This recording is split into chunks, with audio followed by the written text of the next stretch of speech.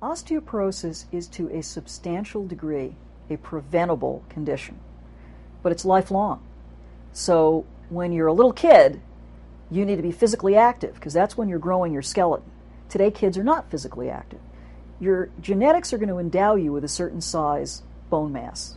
You know, if your parents are both 5'0" and, weigh 97 pounds, you're not going to be a giant. But the point is, you're endowed with the capacity to build a certain amount of bone. You got to be sure you do it. So it means kids have to be physically active, well-nourished, adequate calcium from dairy foods. Not smoke when they get to be adolescents.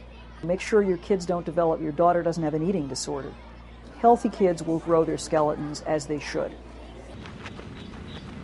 When you're in your 20s, you want to continue to be physically active. You want to make sure that your diet contains enough calcium and you want to also get enough vitamin D. Dairy foods have lots of calcium. If you're not able to take dairy, you need to take calcium in supplement form.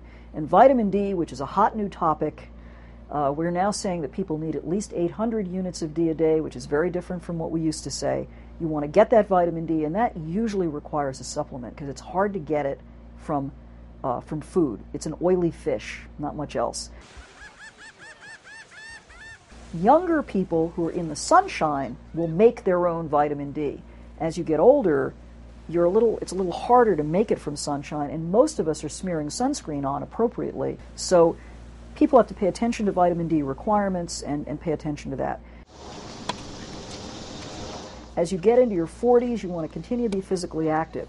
Now, when you stop growing your skeleton at about 30, your physical activity thereafter is not going to build bone. Once you stop building it, you can't build more.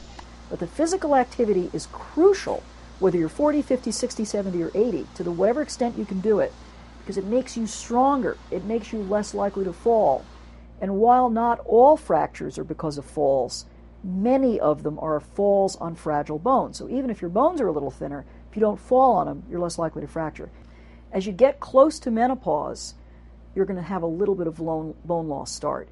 After menopause, if you recognize that you may be at high risk because your mother had a hip fracture, because you're thin, because you're on one of the medicines, because you are a smoker, whatever, you may want to get a bone density test.